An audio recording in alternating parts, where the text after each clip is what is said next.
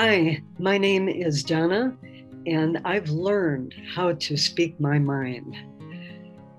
When I was younger, the household that I was raised in was a very chaotic, very scattered, very abusive upbringing. And it was never okay for me to speak my mind, much less really be able to speak at all, because my mother would always silence me whenever I spoke up and tried to tell her how I was feeling about something, share feelings, tell her what I wanted to be when I grew up. It was always thwarted. It was always, no, you are not going to do that. You are going to do as I tell you. And finally, I left the house when I was 19 years old and got a job. I was offered a position as a licensed practical nurse in a hospital, children's hospital in Chicago. And when I left that house, it was like a brand new me. I was just ready to just go out into the world and work as a nurse and just be my own person. And that has stayed with me ever since.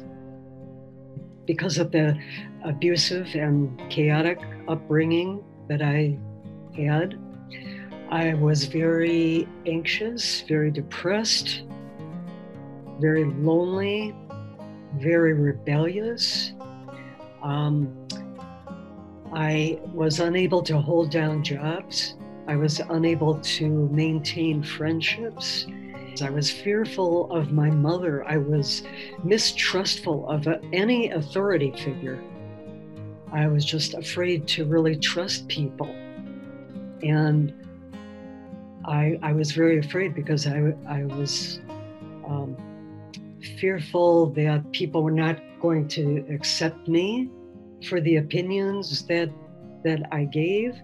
People were not going to like me very much because, I certainly wasn't liked in my house. And I had to go through a lot of therapy to undo that damage that I endured when I was very young.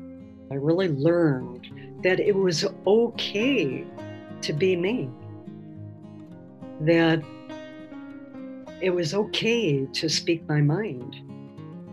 And I really felt free, especially when I got to leave the house and to go out into the working world and to work as a nurse and be looked up to as a nurse, and just got more brave.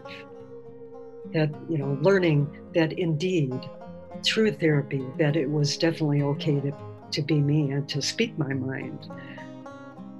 In my friendships, I lost some good friends because I spoke my mind. It kind of momentarily made me take some pause to try to examine, and maybe I came on too strong, or to kind of question if there was something that that I said that was too strong.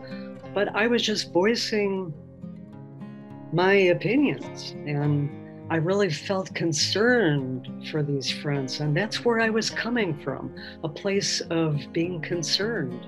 I thought to myself, no way am I going to stop voicing my opinions. I'm going to continue to be honest. When you're younger, you are so concerned about pleasing people and being liked and being accepted.